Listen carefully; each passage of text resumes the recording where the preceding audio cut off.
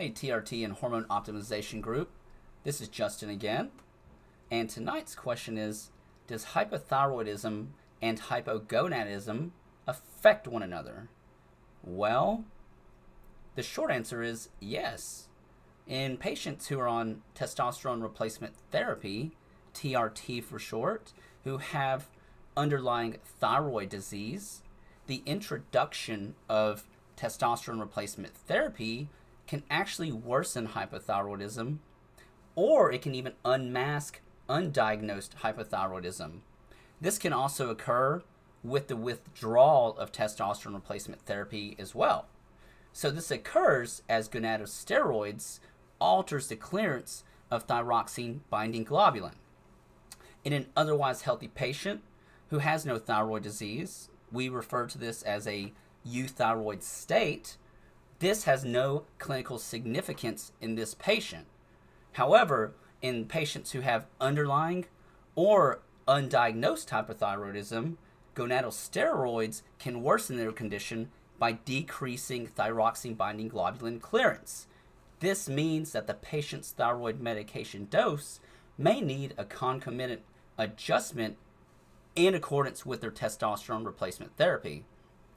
Now, this can cause a decrease in total T3 and total T4 and cause an increase in the percent of free T3 and free T4. Also, hypothyroidism can cause hypogonadism itself, and it can even, believe it or not, reduce sperm count production. However, with the reintroduction of appropriate thyroid replacement therapy, this can actually restore the patient's gonadal function along with increasing their gonadal sex steroid production, and that production restoration occurs at the level of the pituitary by restoring their gonadotrophic activity. Even in patients with subclinical hypothyroidism can result in reduced testosterone levels and result in increased estradiol levels, along with increases in their prolactin levels as well. So, this brings us to the question: what does it mean to what does it mean to you if you suspect that you have thyroid disease and you're on TRT and or considering TRT?